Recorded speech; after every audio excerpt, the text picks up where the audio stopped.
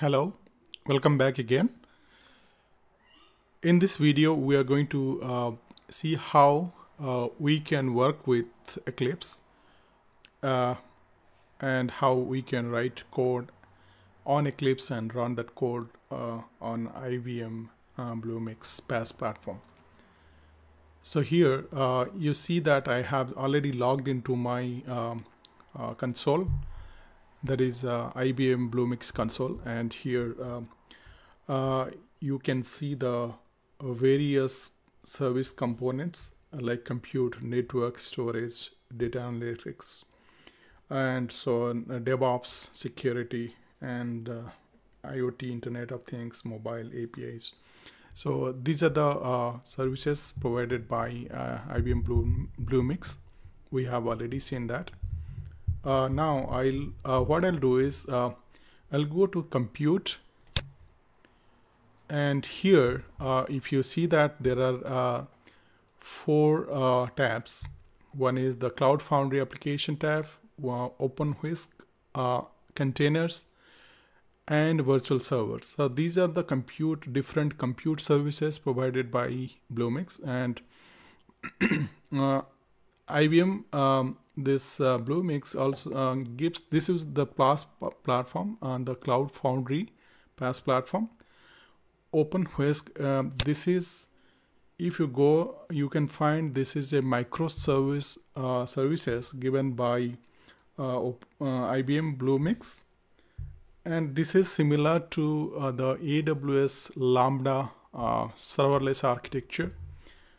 Here we can this can be compared to that, and here we can write the code which directly can be executed without invoking any server or similar stuff. So a particular just a code execution from the command line, we can do that, or from the dashboard.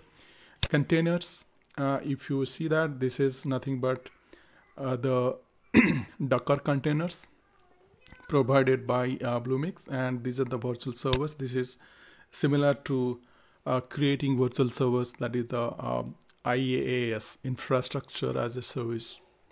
So this is infra as a service, this is the PaaS, and this is the microservices, that is the microservice, or you can say the serverless architecture, that is just executing the code, and this is containers provided by the Docker containers.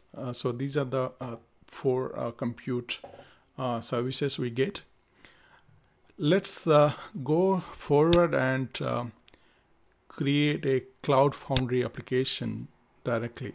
Okay, and we have seen already how to create a Cloud Foundry application from the console, but what I'm going to show here is how I can create one from the Eclipse IDE development environment. So here is my Eclipse, and here is Eclipse IDE, the development environment, and I just now what I'm going to do is I'll try to connect Eclipse to my IBM BlueMix PaaS platform. So here you can see I have already connected here. What I'm going to do is just I'll try to delete it at this point, then I'll create a new one. Okay, so this is just, I'm deleting it so that I can start it from beginning again. So you see that there is no servers are available. So here just click, if you click here, it is these are the various options we get: Apache, IBM, the Pivotal, Cloud Foundry directly, and so on, so forth. So here I choose IBM BlueMix and go to next. And here you have to provide your email ID which you used to create your BlueMix environment. In my case, it is my email ID. And I provide my password here.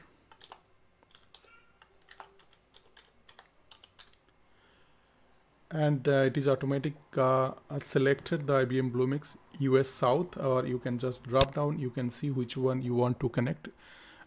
You can see here there are 3 regions, US South, Sydney and UK.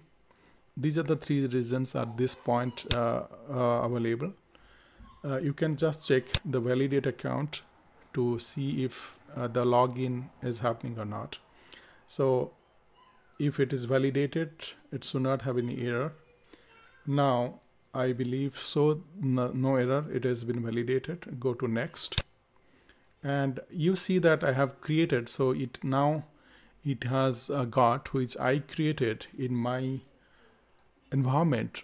You see that PNAC and dev and test, so it has been fetched. You see this is the organization and spaces. So this is PNAC is the organization and the space is dev and test. Next. Well, there is no resource available right now, otherwise it would have fetched it. So no worries, just finish it. Now this has been created. The IBM BlueMix server has been added to my Eclipse platform, and I just connected. So here what I can do is now go to the file, create a new project, file new. Just for my demo purpose, I'm going to create a maybe dynamic web project here. Okay, just I call it my test project. Okay, my test project, and here default location, this is my default location, and target runtime is IBM BlueMix runtime. Okay, and that's all. Next, just we can finish it here.